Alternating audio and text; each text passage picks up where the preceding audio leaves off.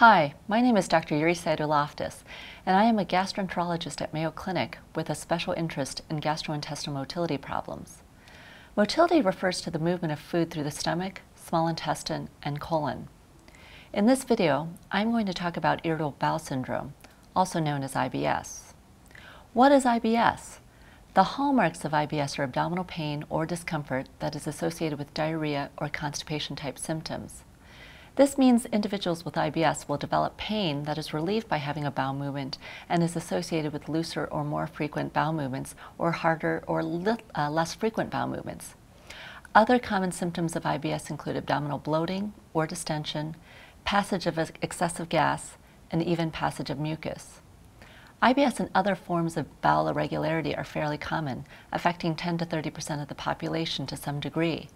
Symptoms typically start during early adulthood, but can occur earlier or later in life.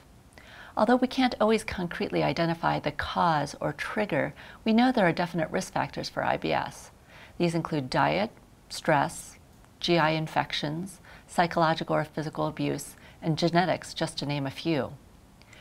IBS tends to be a lifelong condition, although symptoms can wax and wane over time. How is IBS diagnosed? Unlike some other GI diseases, there's no definitive test for IBS.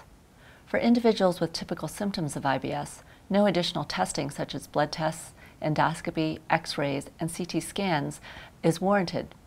Sometimes your doctor may order tests to rule out other diseases, as IBS symptoms are not always specific for IBS. If you do go through tests, they have likely returned normal. And I tell my patients, like a car, all the parts in place appear to be working, but there are knocks and pings in their digestion causing these symptoms. So how is IBS treated?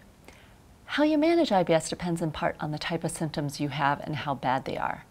Like with other diseases, diet, exercise, and stress management can be important, as diet and stress are known symptom triggers. I don't generally recommend a very restrictive diet, but simply avoidance of foods you notice worsen your symptoms. If your symptoms are difficult to manage on your own, I would recommend that you see your provider for more specific dietary recommendations, as well as to discuss whether or not you may benefit from medicines to help with the pain, bloating, diarrhea, and constipation. I hope you found this information helpful.